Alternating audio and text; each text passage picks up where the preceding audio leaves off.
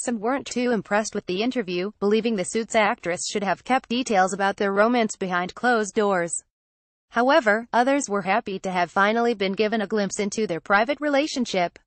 And, speaking in her latest column, Lorraine Kelly has slammed the brunette beauty over the surprise move.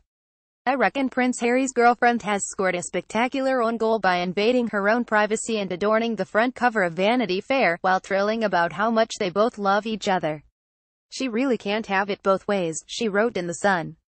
"I had a great deal of sympathy for Meghan Markle when, at the end of last year, Prince Harry was forced to ask the world's media to give her a bit of privacy and leave them both in peace.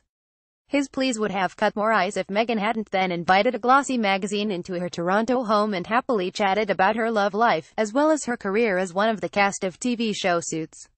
The ITV star continued, "Vanity Fair just doesn't do covers on actresses who aren't even playing the lead character in their TV show. The cover sport is for icons and A-listers, such as Angelina Jolie, Meryl Streep and Princess Diana. It must have been extremely flattering for Meghan to be courted by a publication with such kudos and influence. I hope she thinks that it has all been worth it. The photos may be gorgeous, but it's surely now impossible for Meghan and Harry to play the privacy card, because she has voluntarily spoken so openly about their relationship."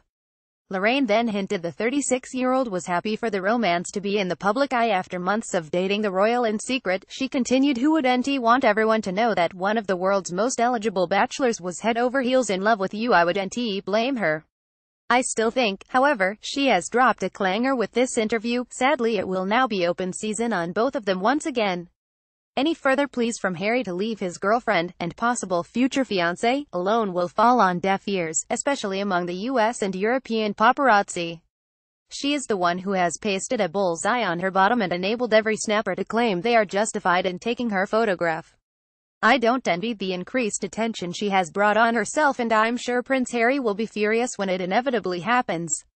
She concluded her message by adding, "But maybe he should have told her to think twice before getting carried away by the sheer vanity of being a cover girl." Her words come after Meghan's cover of the October issue of Vanity Fair was unveiled earlier this month.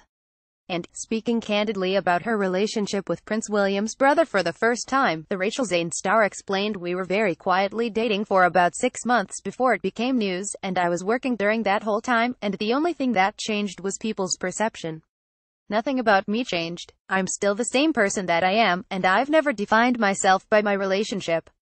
We're a couple. We're in love. I'm sure there will be a time when we will have to come forward and present ourselves and have stories to tell, but I hope what people will understand is that this is our time.